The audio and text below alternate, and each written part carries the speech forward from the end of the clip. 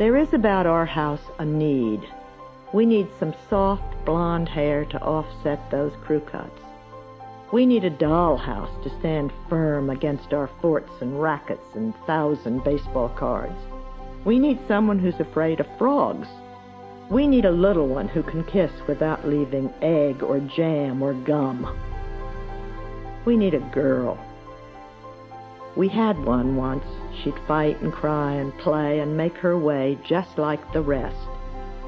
But there was about her a certain softness. She was patient. Her hugs were just a little less wiggly.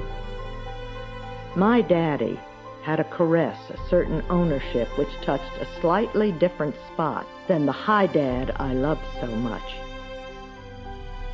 But she is still with us. We need her, and yet we have her. We can't touch her, and yet we can feel her. We hope she'll stay in our house for a long, long time. Love, Pop.